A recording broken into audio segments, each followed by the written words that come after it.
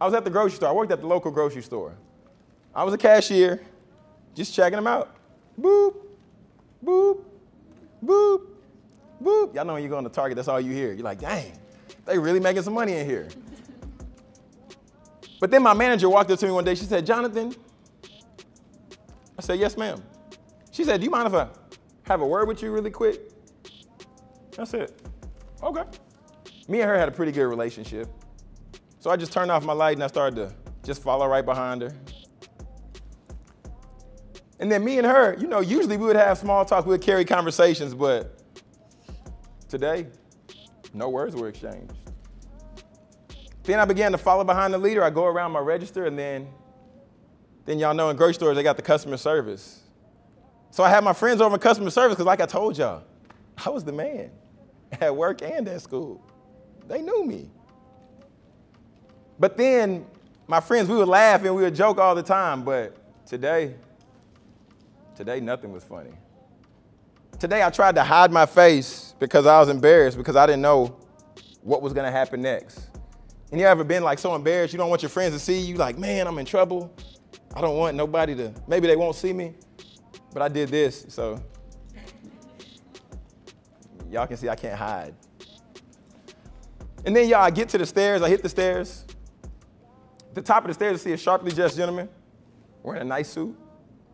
He says, Jonathan, how are you doing? I said, I'm doing fine. He said, my name is Bob.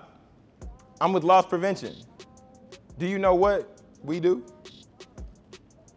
And I looked at Bob and I said, well, Bob, I'm going to assume that you help prevent loss, right? He said, very good, Jonathan. You're smart. I got to watch you. You're smart. And then, y'all, I'm sitting here in this chair, sitting across from Bob, and I began to think to myself, what did I do to wind up in this situation?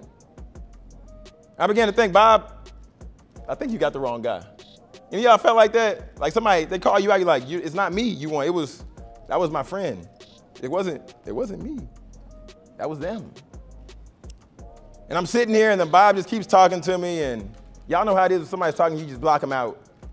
I started to hear murmur, murmur, murmur, murmur, murmur, murmur.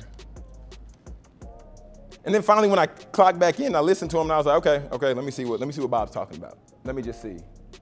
And he says, Jonathan, do you know what it means to slide groceries? I said, well, Bob, I'm not exactly sure what you're talking about right now. I'm not familiar with this terminology that you're using. What does that mean, Bob? I'm sure you're about to tell me. What does that mean? Then he says, well, Jonathan, sliding grocery is just you taking the time to pass groceries over your register without the intent to scan them.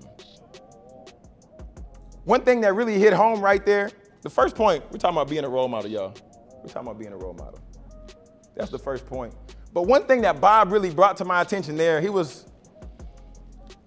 challenging my integrity. Have y'all heard that word before? Integrity.